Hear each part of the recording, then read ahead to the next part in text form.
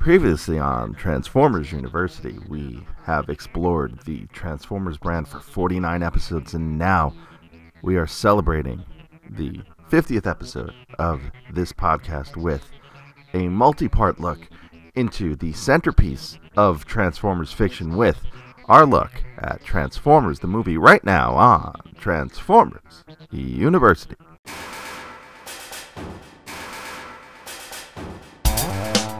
Hello, my friend, and welcome to Transformers University. I am your host, Anthony Brucali, owner, operator, madman behind TFU.INFO, the toy archive, the podcast, the social media, and more. And today, we are hitting one of the high points of Transformers fiction, arguably the most well-known piece of Transformers fiction, and that is the 1986 Transformers animated movie called Transformers the movie. And there is a lot to cover with this film. There is a lot of important stuff, so we're actually splitting this into a multiple part episode. So I don't want to give away everything that's coming up, but we've got a lot of guests. We've got some great stuff lined up.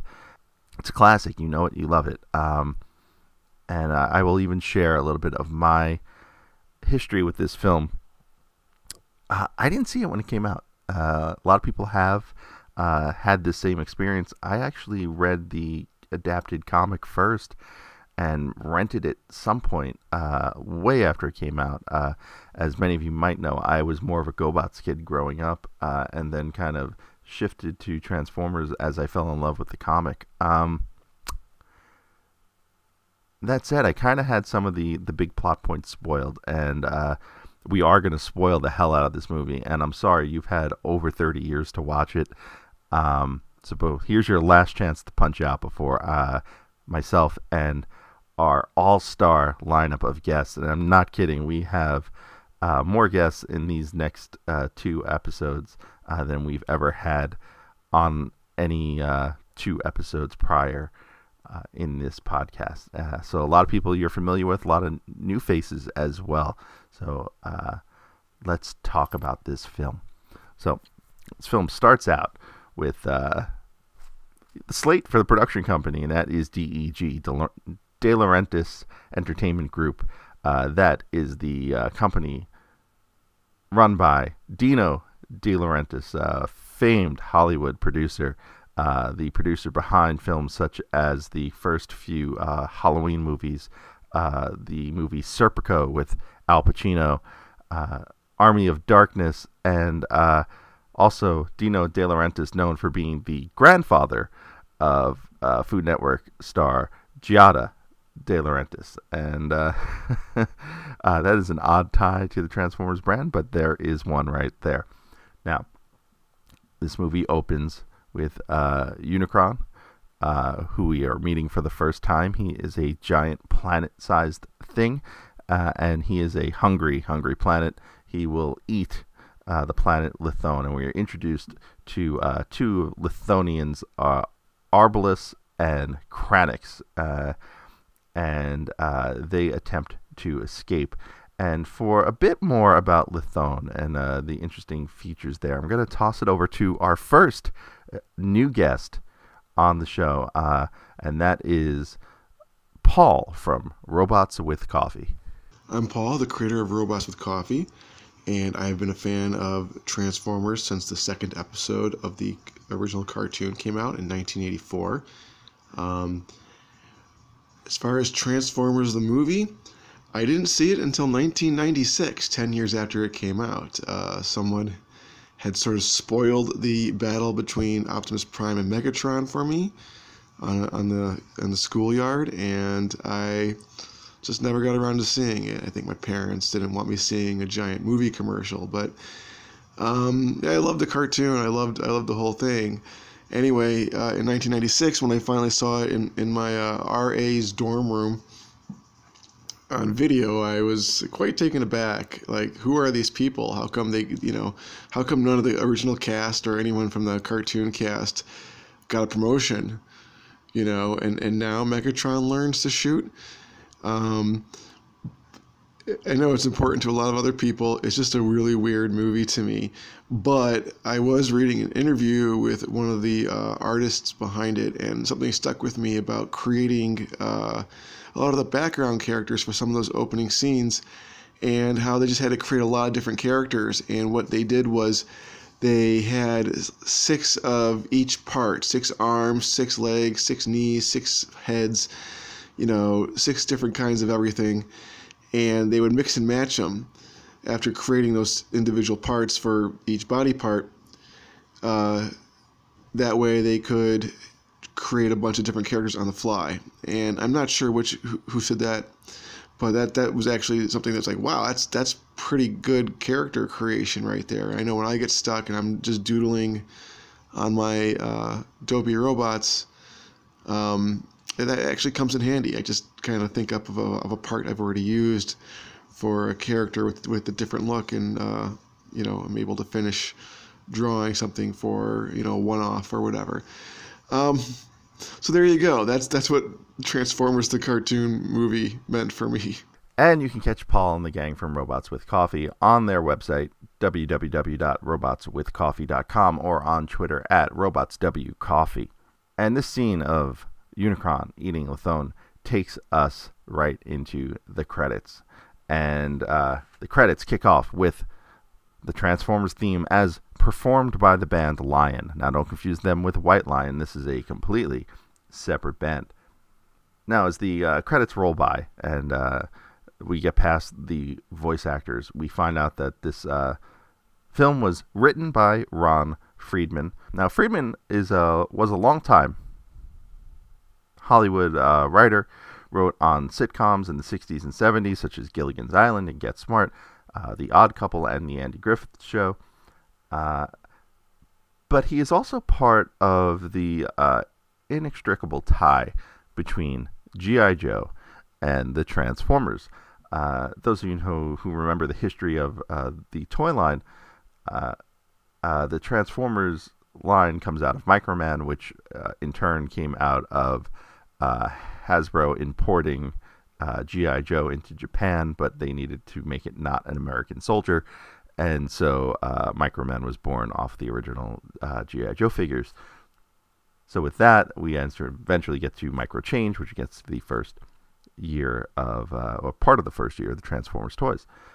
And this is actually a theme we'll be covering a lot in 1986. There is a lot of ties between G.I. Joe and Transformers, something that will continue on to the present. And it just gets stronger with Transformers the movie, because Ron Friedman didn't only write Transformers the movie. He wrote G.I. Joe the movie, and he also wrote all of the 5-parters in the G.I. Joe cartoon. So that is the 2 initial pilot films, as well as Arise, Serpentor, Arise, and the Pyramid of Darkness. But that isn't the only cartoon output for Ron Friedman. He was also the creator of another, sometimes forgotten, 80s cartoon. We are a family.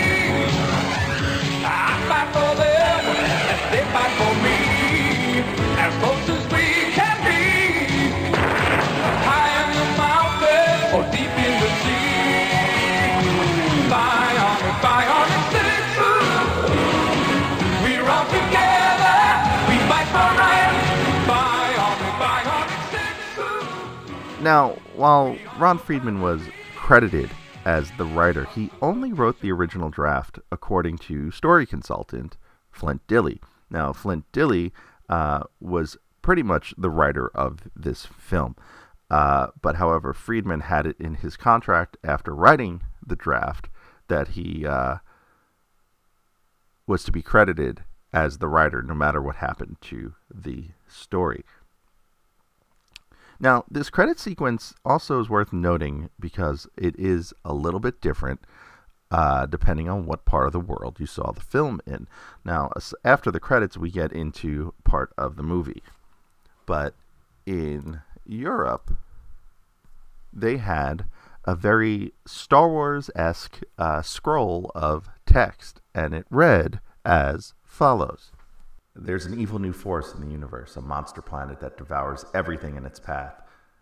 and it's heading for the small planet of Cybertron, where a unique race of transforming robots continue to fight a civil war, a war between good and evil that has raged for millions of years. The evil Decepticon Transformers, led by the maniacal Megatron, have sworn to crush their enemies, the Autobots. To this end, they have relentlessly pursued them across the galaxy from planet Cybertron to planet Earth and back again. But the heroic Autobot Transformers and their courageous leader, Optimus Prime, are not easily defeated. And that is a lot of exposition. But after that, and in North America, we got our exposition with one very simple phrase. It is the year 2005.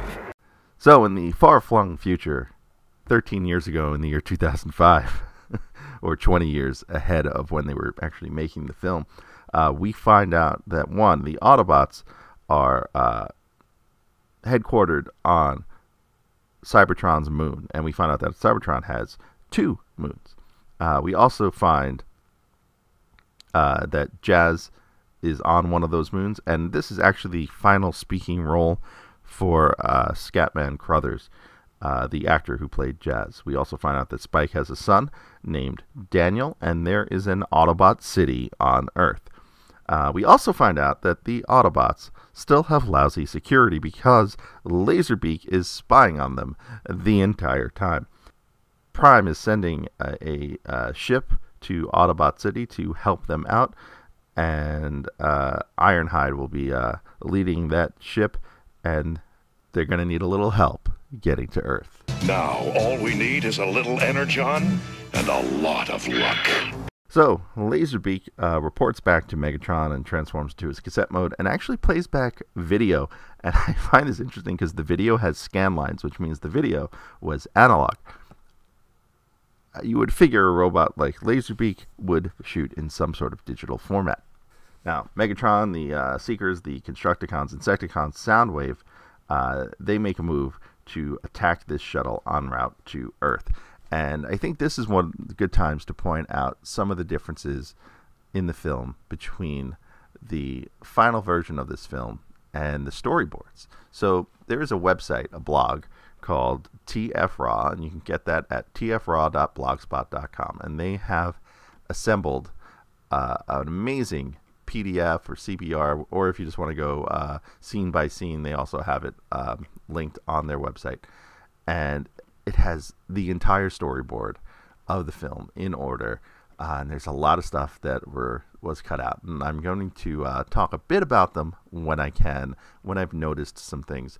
That said, it's not going to be an exhaustive list of the differences. Now, the first thing that's worth noting, because this is a big scene, right? The Autobot shuttle heading to Earth in the storyboard. And as seen in the film, Prowl and Ironhide are the ones at the front of the ship piloting it. And in the storyboard, there's a flash of light across the screen. And it's a comet and an ice storm behind the comet. And the Autobots are dodging that comet and those ice chunks until there's an explosion at the back of the ship. And Ironhide says, that wasn't no ice chunk. And actually, Prowl had a line just prior to that, which is why Michael Bell is credited in the credits for the film as Prowl. This leads us to the first of many critical scenes that have lived on throughout the ages. Tee up the music, Instruments of Destruction. And for more on his memories of this song in the film, here is David from Stasis Pod Podcast. When I think of Transformers the movie, one of the first scenes that usually pops into my head, Instruments of Destruction, Tools of Foul Play, a vile interruption, existence drifts away. The attack on the Autobot shuttle with my favorite song in the movie, Instruments of Destruction by Energy. I mean, Dare is a better song, but Instruments of Destruction is just... It's what I think of as the Decepticons and how they operate, especially in the movie. Just coming aboard, from shooting Brawn in the shoulder to such heroic nonsense killing Ironhide. It's a culmination of everything I like about the movie. Wall-to-wall heavy metal music, violence that we had not seen in the original cartoon, Starscream being peak Starscream. He's at his best and snarkiest, and Megatron tells him, "You're an idiot, Starscream," which is wonderful. Also, we see foreshadowing. When a Transformer dies, they turn gray. Prowl turns gray as smoke comes out of his mouth. Note that Brawn, who gets shot in the shoulder, doesn't turn gray. He's not dead. He survives. But yeah, it's a great song. It's great action. The animation. It's so much fun. It's what the movie is about: music and robot violence. And you can catch David and the gang from Stasis Pod and their other podcast, Icon Underground, at www.iconunderground.net. And for a bit more about just how this scene made him feel, another new guest on the show. I'm going to toss it to Ben Yee of Ben's World of Transformers, BWTF.com, for more. The one moment in the 1986 movie that has stuck with me to this day as an adult, many, many moons later. Wow. It's kind of a cop-out answer, but like, I swear to you, the whole movie is just burned in my brain as a collective whole. You know what I will say? Rewatching it, as I do at least once a year, the moment that really grabs you, I think, as an old school fan, is when the Decepticons first blast onto the Autobot shuttle and they take down Brawn with one shot, and then you see Prowl go down. Like, it happens within like 5 seconds. And I think that was the moment, even as a kid, all the way to now, where your brain resets from the expectations you had of the cartoon from seasons 1 and 2, and all of a sudden you realize you're dealing with a whole new game where characters can die, and mortality is not a very dramatic, maybe one-off episode thing, but instead is the norm for this story. And it really reset the board in terms of how the Transformers story would go from that direction forward. And Ben is right. That scene is a game changer. So, the Decepticons enter that ship, and Brawn is shot in the shoulder, and he did not turn gray. So I don't know if he died. That is a long-running Transformer fan thing, that Brawn was not killed in that attack. But it is worth mentioning that in the storyboard for that scene, he is shot through the chest, and his chest explodes, which is not exactly what happened on screen. But neat little Easter egg, if you saw the recent Bumblebee film by Travis Knight, the quick scene at the beginning of the film where you do see Brawn, he does get shot in the shoulder. Now, then Prowl and Ratchet get taken down, as does Ironhide, and Ironhide's death is particularly vicious, and it's punctuated with one of the classic lines of all time. This was almost too easy, Starscream. Much easier, almighty Megatron, than attacking the real threat, the Autobots' moon base. You're an idiot, Starscream. When we slip by their early warning systems in their own shuttle and destroy Autobot City, the Autobots will be vanquished forever. No!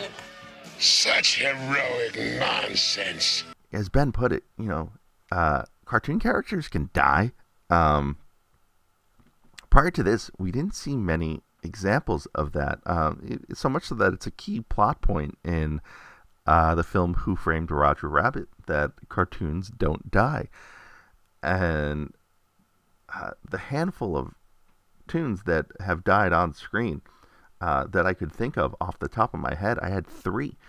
Bambi's mom, Charlotte from Charlotte's Web, and General Woundwort from Watership Down, which may be the only film I can think of that is animated and as violent as Transformers the movie that actually precedes it. And the other neat thing about Ironhide's execution here in this scene is how well the music ties into it. So as he's shot, it's timed out to the cold ending of the music and the scream from the song that caps off the song. And so one more time, let's give a listen, but pay particular attention to the soundtrack. No! Such heroic nonsense.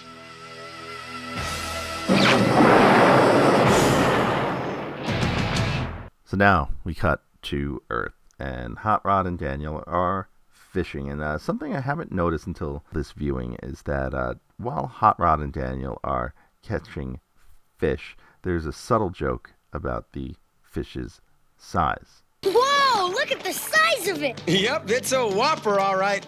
So if you think about it, it's Hot Rod delivering that line about the fish being a whopper, and comparatively to Hot Rod's size, all the fish are going to be small. And it's also neat to know here that Hot Rod then takes the fish and throws it back before they head out. He doesn't kill it, which is in stark contrast to what we just saw with the Decepticons.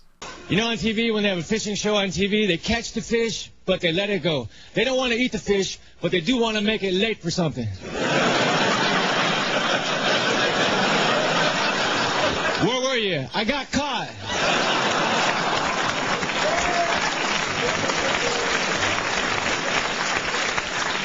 Liar, let me see the inside of your lip. So Daniel and Hot Rod head out. Daniel has a hoverboard in the year 2005. More lies from Hollywood about what the future was going to be like. And for more on this scene, I'm going to toss it to my friend Jen from the Stasis Pod and Iacon Underground podcasts. Hi, this is Jen from Stasis Pod and Iacon Underground Radio. Man, the cheap answer would be to say that all of Transformers the movie has followed me well into adulthood. We did just recently do a Patreon special in which, without a refresher viewing, we managed to talk about it for about 3 full hours, twice the runtime of the movie. But to really narrow it down, when I think Transformers the movie, the first scene that pops into my head is the whole introduction of Hot Rod and Dare, that whole scene where, I mean, I really like Hot Rod as a character. I joke about being straight for Hot Rod, but I think it's more like I want to be that cool. And he, you know, we see him hanging out with Daniel, and then once he goes to greet the shuttle, the way that the music kicks in there is very much, it's that, I mean, it's not actually a training montage, but it keys into the same energy of tying the music to the action that you get in things like training montages. And that sort of combination of action and that driving rock kind of music just does something to me. And then, you know, the really, it's beautiful animation of, you know, Daniel coming and hitting the rock on his hoverboard and Hot Rod just picking him up. If you're gonna ride, Dano, ride in style. And they just drive off, and you get this beautiful view of Autobot City, and you've got Cup being cranky. Turbo rubbing, young punk. I'll straighten you out yet. And they get up there on top of the mountain, and it's all just beautifully animated. It's introduction of a character who has really stayed with me, a song that is absolutely, I think, one of the best, like, cheesy, uplifting rock songs of the 80s. And it just establishes a lot of the action for really the first act of the movie. And when when Transformers the movie pops in my head, that's what I think of. So, fun fact about the barricade that Cup and company are building. The Autobots who are there with him are Huffer, Bluestreak, Hound, and Sunstreaker.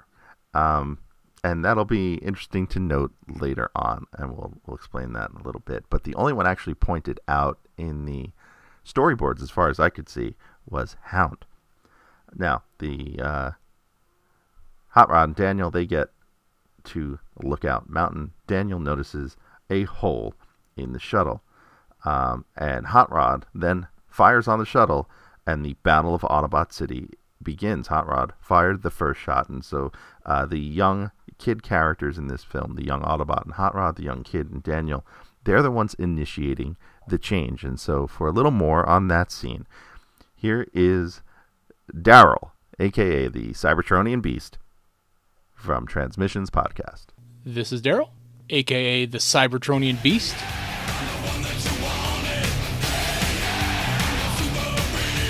My favorite part, and to this day, it's the exact same bit, and I still get goosebumps when the part comes on.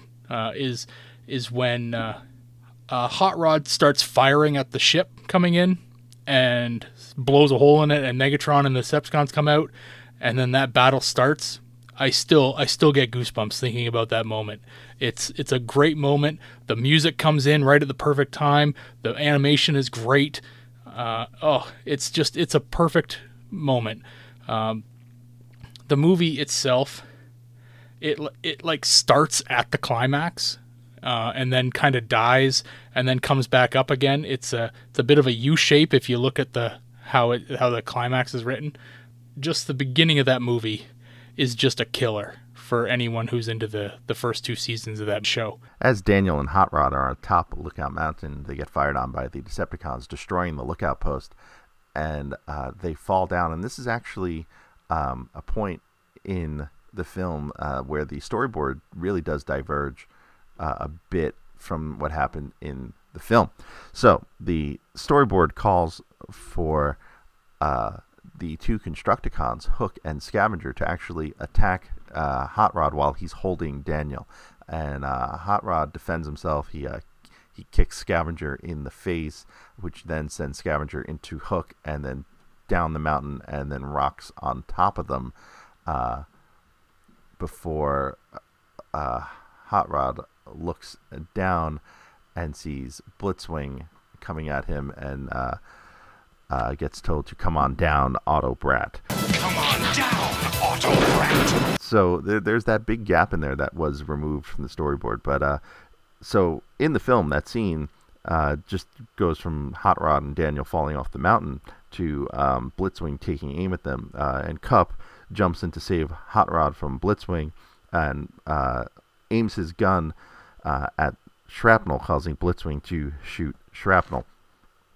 And this is a thing about this film. This film is intense. There is a breakneck pace to this film, part because there's so much action. We are barely 12 minutes into this film. We're not even at 12 minutes into this film. And there's already been 4 character deaths, 2 fight scenes, that planet's been blown up. And the other important thing to note here is how well the soundtrack ties into this film. And so the musical soundtrack is a really, really important thing to this film. And by this point, we're well into the song Dare. And so we're 12 minutes into this film. We're just shy of that, 11:47 to be exact, when the song starts. And we're already 3 songs deep into the film. And that's very much a storytelling tactic of the 80s. A lot of 80s films use the song to carry the movie. I always reference Rocky IV as the example for that. But that means the Battle of Autobot City begins. And once Dare ends is really where the city battle starts visually. And we flip from soundtrack to the Vince DiCola score. And for more on that score, we're going to toss to Darryl's co-host on Transmissions Podcast, Jeremy, with more. I think for me, it's not like one moment. It's just the music in the movie. The soundtrack was one of the first things I went for when Napster became a thing.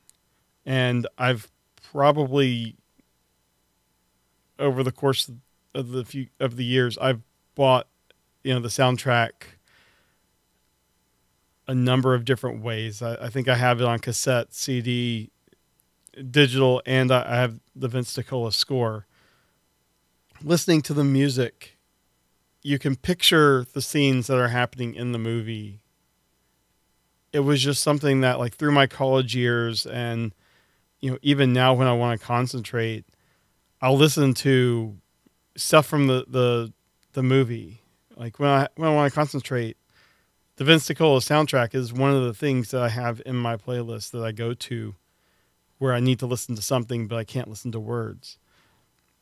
If I'm just out and I'm tired of listening to podcasts and I need to listen to something, more often than not, I'll go to the 86 movie soundtrack just to have some music to listen to. I mean, it's not one moment, but it's a constant throughout the movie. I mean, the music is just nonstop, and the Bumblebee movie could learn a bit in how to more effectively use 80s music in a movie if Travis Knight had spent some more time watching the 86 movie.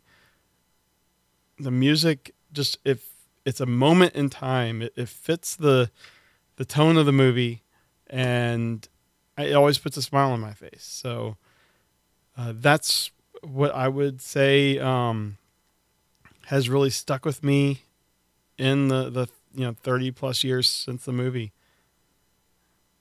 Again, I'm Jeremy from the Transmissions Podcast, and you can find all of our stuff at transmissionspodcast.com.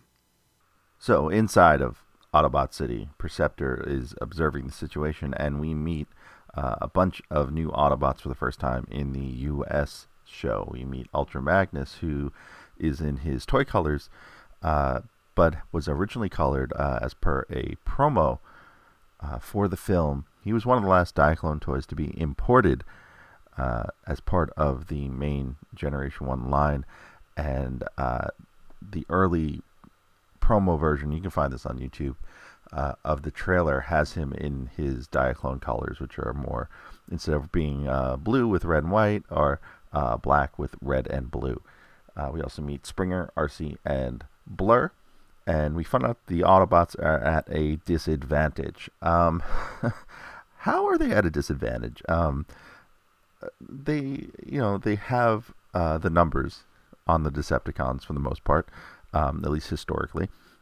And even in this situation, they should have the numbers on the Decepticons, and they have the fortress that they're in. This is never really properly explained, but we'll roll with it that they're at a tactical disadvantage. Because the Decepticons had the element of surprise. Springer and RC need to manually transform Autobot City, and the Insecticons begin to chow down on the door to the city. And in doing so, leave Cup and Hot Rod to be a bit creative. The Insecticons are in our way! Wrong! They're our way in! And one of the interesting things leading up to this is that the hallway, the bridge area, that the drawbridge, if you will, that the Autobots, Cup and Hot Rod, enter through, in the storyboard, just before they used the Insecticons as their way in, there's actually a quick scene here of Mirage inside of Autobot City, and we don't see Mirage in this film, shooting Bombshell as he retracts the bridge entrance, which the Insecticons would later try to eat. So, the Battle of Autobot City rages on into the night. Blaster and Perceptor send an SOS to Optimus Prime, and Soundwave sends out his cassettes to jam the transmission. The cassettes in question, Rumble, Frenzy, both the red one because of an animation coloring error for at least one shot, but eventually it'll be Rumble, the blue one, and Frenzy, the red one, along with Ravage and Ratbat. Blaster defends the communication tower with cassettes of his own, Ramhorn, Steeljaw, Eject, and Rewind. And so the battle rages on into the night, and once again we're informed by the storyboards that there are a number of changes here to the film. So as the battle rages on, Ultra Magnus begins to command the Autobots inside of the city to take their battle stations. And in the scene shown, we see Sideswipe though he's marked Sunstreaker, he's definitely drawn as Sideswipe, and Wheeljack running along the ramparts to help defend the city. And in this scene, Hot Rod is scolded by Ultra Magnus for violating security protocols by breaking into Autobot City.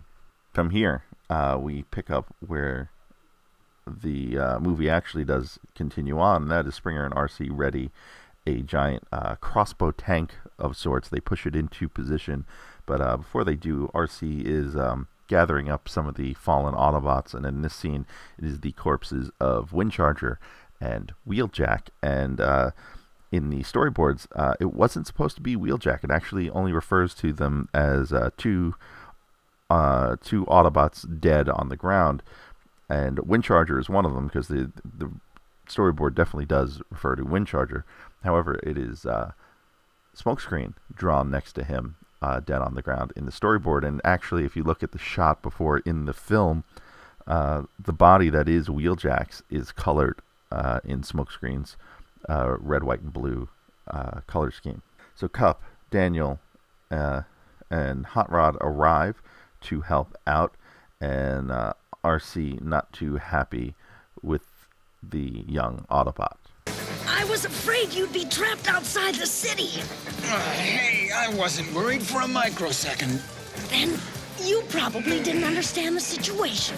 And so the Decepticons unleash Devastator, and Springer drops his most famous line. I got better things to do tonight than die.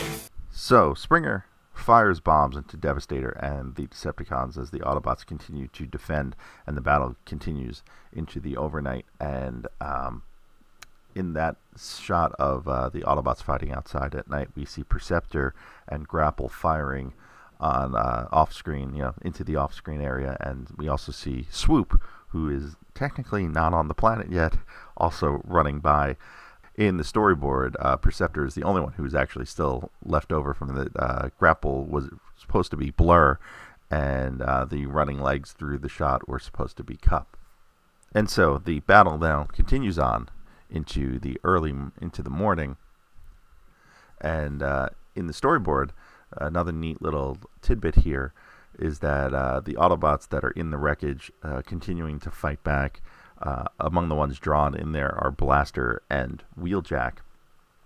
And at this point, Optimus Prime's shuttle arrives, and somehow Sunstreaker is piloting it, even though he has been shown on the ground. So the storyboard does call for Sunstreaker in that spot, so I'm guessing when he was building the barricade with Cup, he was actually an animation error. Prime sends the Dinobots, Grimlock, Slag, Sludge, and Swoop, no Snarl in this scene, to fight a Devastator. Devastator kicks Grimlock, pounds Sludge, who's in Dinobot mode, and in this scene, there's one of the more humorous moments of the film, is that when he pounds him, his eyes go cartoony and pop off of his head before popping back on, before Slag then slams into Devastator and takes him down. And back to the storyboards for a few cameos here. When Devastator falls through the door or the wall of Autobot City, Bluestreak and Wheeljack are on the other side watching the explosion before fleeing. And so it is here where Optimus Prime lands, and it is on. Megatron must be stopped, no matter the cost. And this is what Prime just kicks the crap out of everyone. So he transforms into his vehicle mode. He runs over Thrust in this awesome shot where Thrust is reflected in the grill of the front of Optimus Prime. He then runs over Shrapnel. We get an interior shot of Optimus's cab, which has the Autobot symbol on his horn, as he tries to take down Blitzwing, but Blitzwing flies away, and he's the only one who gets away, and that's actually explained in the storyboards, but we'll get to that. Prime then transforms and shoots Ramjet, Thundercracker, Soundwave, and then lands and shoots Kickback and Dirge. In the storyboards, after shooting Kickback and Dirge, Blitzwing flies down from the sky and tackles Optimus and makes him drop his weapon. He's then piled on by Starscream, Astrotrain, and Skywarp. on his back. And the scene then actually cuts away to Devastator entering Autobot City, where Ultra Magnus is in vehicle mode with Red Alert, Sideswipe, and Trax riding in tow. They all transform and shoot Devastator, blowing him apart. The Constructicons then, this is a great scene that I really wish it was animated. The Constructicons then transform into robot mode and start firing on the Autobots. Ultra Magnus, Sideswipe, Red Alert, Trax all flee, but Red Alert gets it in the back and falls to the floor, and is shown just lying on the ground as the Decepticons, the Constructicons in particular, run past him and further into the base. We then pan up to Megatron watching the carnage and Prime showing up behind him, which is where the film picks up after Prime shoots Kickback and Dirge. So we're just going to assume that he got Starscream and Skywarp and the gang off of him. And now it's time for Prime to take down Megatron in arguably the most famous exchange of dialogue in the history of Transformers. Prime! One shall stand, one shall fall. Why throw away your life so recklessly? That's a question you should ask yourself, Megatron. And now another fun thing that's in the storyboards here. So in between Prime saying that's a question you should ask yourself, on the storyboard, after he says that's a question, he actually gets blindsided by Dirge, but he catches him before he can do anything, grabs him, flips him over, and slams him down on his head with, quote, shattering force. So that would have been neat to see, but I think it might have broken up the tension just a little bit. Now, Prime and Megatron fight in one of the epic film battles of all time. And in the storyboards, the battle still rages on outside with Cup, Hot Rod, Springer, RC, and Daniel fighting Decepticons, shooting Thundercracker and going after Soundwave, fighting Hook. There's a lot of neat things. Blaster's in one of these scenes as Prime and Megatron still fight. And that is where it leads up to Hot Rod wanting in on the Optimus Megatron fight before Cup tells him not to go. And this is a great fight sequence that continues thereafter between the two. In one of the shots in the foreground during Optimus and Megatron, as we get back to them, the storyboard shows Red Alert dead on the ground in the corner. So they continue to fight. This is where the fight gets really good. I really don't want to say much more than that. The fight sequence and the choreography here is really cool, but ultimately Prime wins and has Megatron dead to rights. And going one more time back to the storyboards, and I don't want to do this whole movie via the storyboards if I don't have to, but there's so many neat little tidbits that were changed or left out, probably just for brevity's sake and for pacing. Hot Rod is actually fighting Scrapper, and Cup is fighting Bone Crusher right before Cup tells Prime to finish off Megatron. And from here, Megatron sees a gun and attempts to delay. No more, Optimus Prime! Grant me mercy, I beg of you! You, who are without mercy, now plead for it? I thought you were made of sterner stuff. And this is where the foreshadowing of Hot Rod wanting to be in on the fight comes in.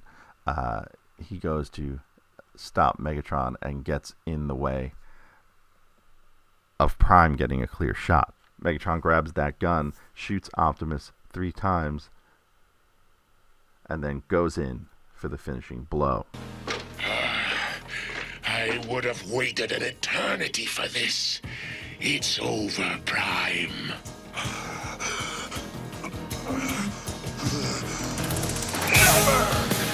And so, with the last of his strength, Prime had hit Megatron, knocking him off a ledge where Megatron falls several stories. Prime collapses, and the Decepticons retreat to Astrotrain. And Astrotrain transforms into train mode. I think it's really funny that when he rolls up in train mode, his sound effect has the sound as if he's on train tracks. Here, give a listen.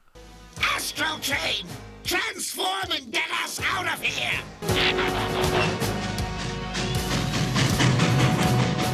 And once again, the storyboards give a little bit of insight to the scene, because as the Decepticons are boarding Astrotrain, they're carrying some of their fallen, and it is noted in the storyboard that both Kickback and Bombshell are dead when they're being carried.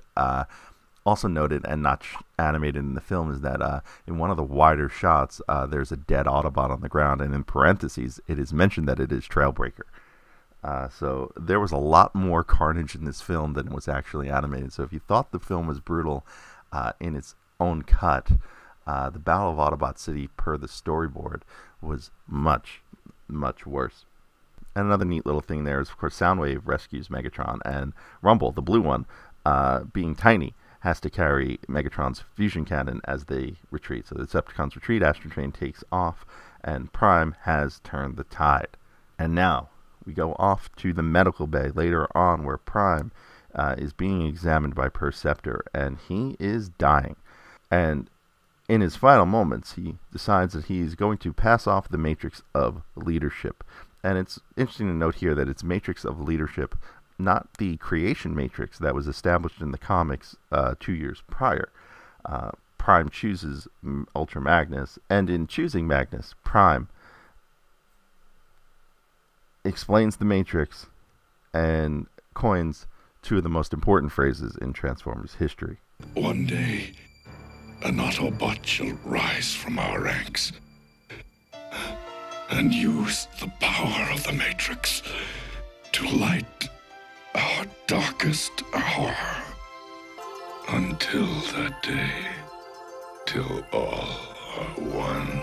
And as he hands it to him, he runs out of strength and drops the Matrix, which Hot Rod catches, and then becomes all shiny and a bit of foreshadowing. Prime then dies and turns gray, and kids everywhere, for generations to come and yet to come, are scarred for life. And for more on the effects of the death of Optimus Prime, I'm going to send it over to Michael, a.k.a. Soundjack, from the Steel City Bots podcast. The moment that probably has stuck with me the most from the movie is probably the death of Optimus Prime. I mean, 90% of that movie is incredibly memorable, and even as someone who didn't grow up when the movie actually aired in theaters, that movie overall is incredibly nostalgic to me, just as someone that is a Transformers fan, because so much of the movie has so much significance and importance to the whole of the Transformers franchise and mythos. And just in terms of the references that come from it, most of it comes from the movie. But the death of Optimus Prime has got to be the one with the strongest impact. And I'm probably not going to be the only one to say this, but the music, the mood, the setting, the reactions, how it was staged, everything was so perfectly put together to leave the greatest impact of this character is truly gone. And I watched this movie before I understood what Generation 1 was. I thought somehow this was supposed to be a prequel to Transformers Cybertron even.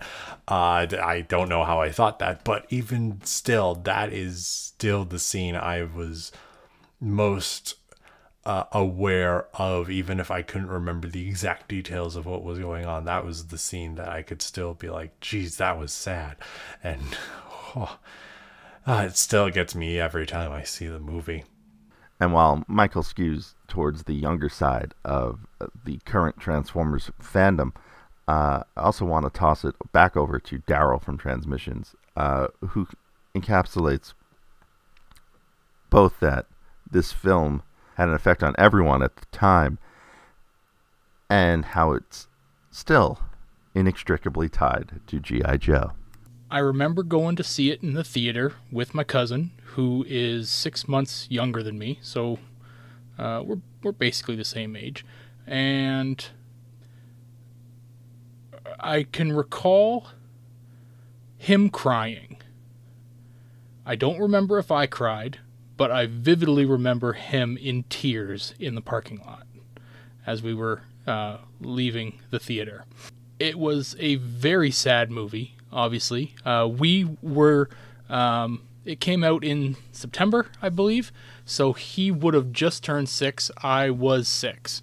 So, yeah, it was traumatizing for 6-year-olds, and heck, it still is. As I grew up, I started to, realize that it was a business decision what they did in the movie, and it was a poor one at the time. I thought it wasn't until I was probably 17 to 19 years old, somewhere in there, that I found out there was an actual G.I. Joe movie. I had no idea, and that it was changed because of what happened in the Transformers movie. That they were going to kill Duke, and then because of what happened to Optimus Prime, they didn't. And thus, with the passing of the Matrix, Unicron is angry as he realizes this is the only thing that can defeat him. The Decepticons are stumbling through space in Astrotrain, where we get this famous line. Jettison some weight, or I'll never make it to Cybertron. So the argument about this line has always been jettison some weight. So in space, unless you're on a planet, because weight is created by gravity, which requires a spinning body in space, what he must have meant was jettison some mass. Of course, going by this scene, Astrotrain has a lot of robots inside of him, so I don't know if his size actually contributes to him maybe having some sort of gravitational pull. But for more on this scene, I'm going to toss it over to one of our Patreon supporters, host of Podvocacy and Wrestling on the Edge of Forever, Jason Kirk.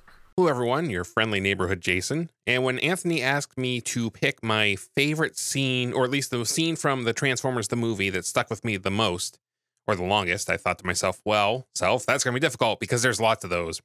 However, there is one in particular, and I'm hoping no one else has taken it so far, and that's the scene after the attack on Autobot City where they're in Astrotrain, and Astrotrain informs the Decepticons that they need to lose some weight if they're going to make it to Cybertron. And of course, Starscream, being his opportunistic self, takes it upon himself to lighten the load the best way he knows how. Oh, how it pains me to do this! Wait, I still function. Wanna bet?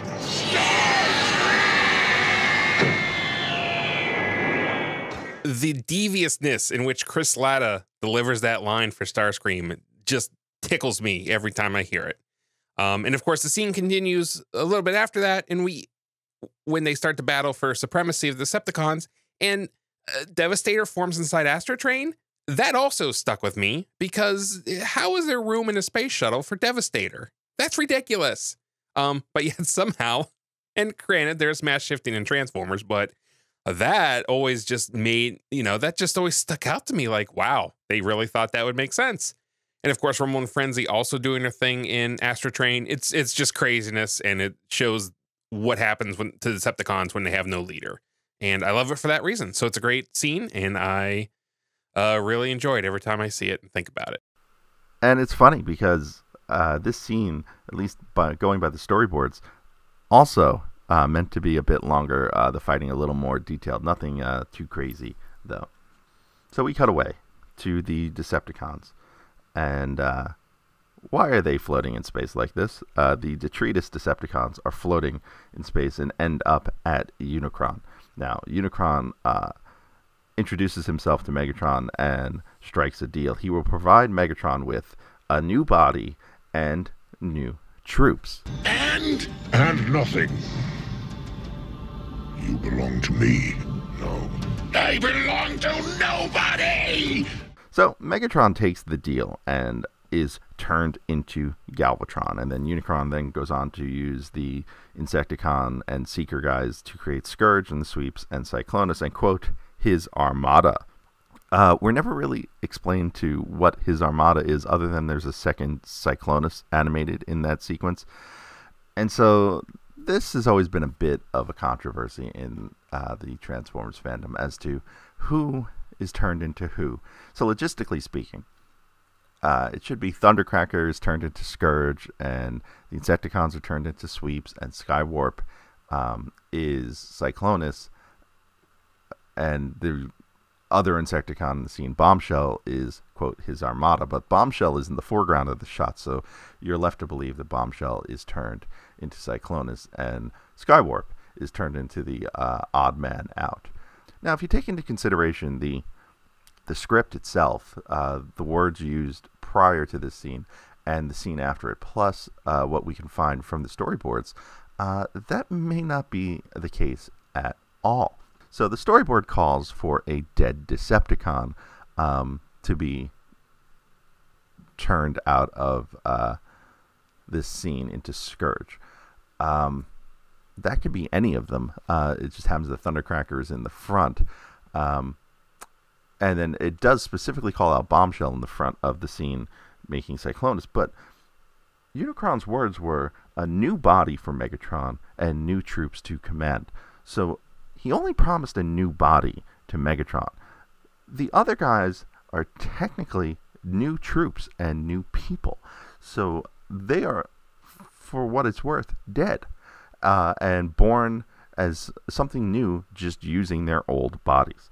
We also have to take into consideration, and this goes with the next scene on Cybertron, is that the Insecticons were able to create clones of themselves. This was established in the show and shown many times.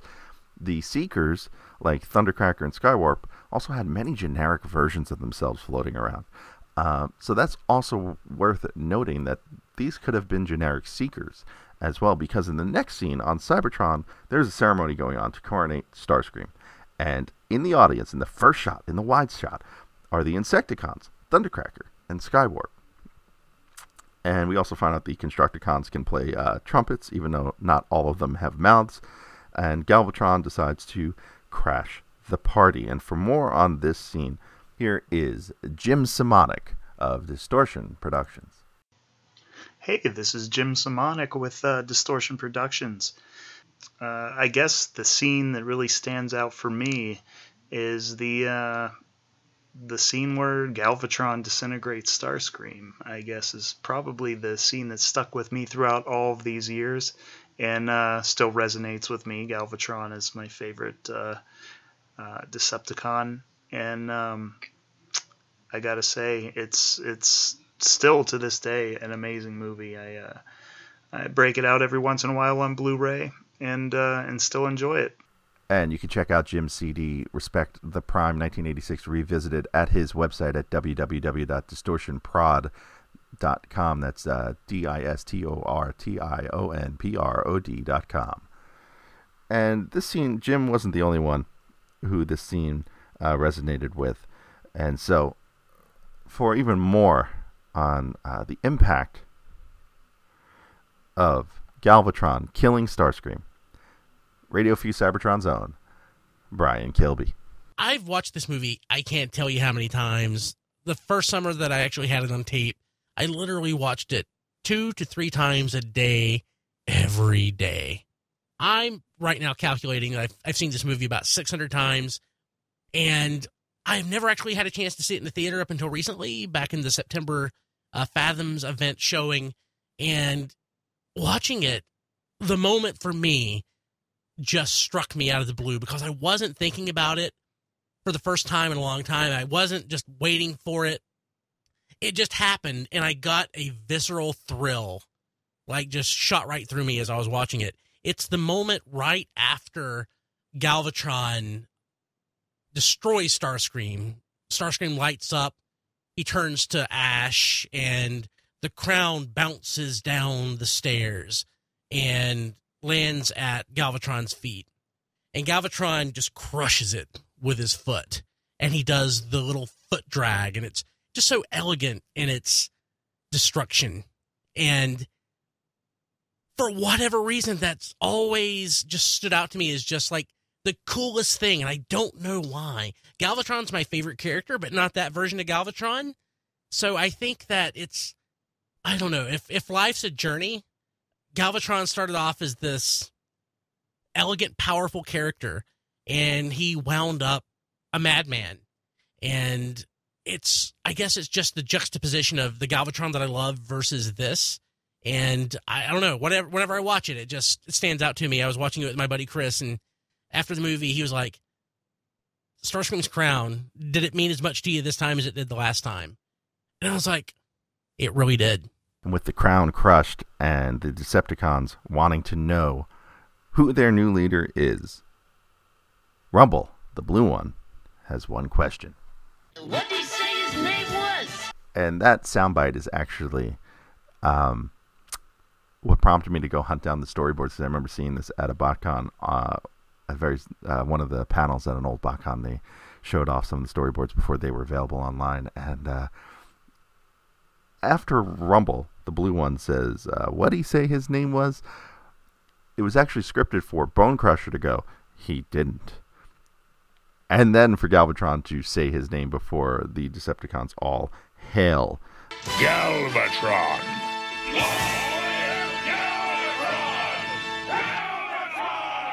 And with new leadership at the top of the Autobots and the Decepticons, we're going to put a pin in this episode for now, but not without talking a little bit about the character changeover. So, this is it. This is where the tone and the leadership has definitely switched on Transformers, not just as a movie, but as the cartoon series and as a brand as a whole. And for more on that, here is ZoneBase.org's Robo Rob Springer. I think what's really stuck with me over the years is just the scale and tonal change the movie brought. You know, the cartoon show went for 2 years prior, and it was a weekday cartoon. It was what it was.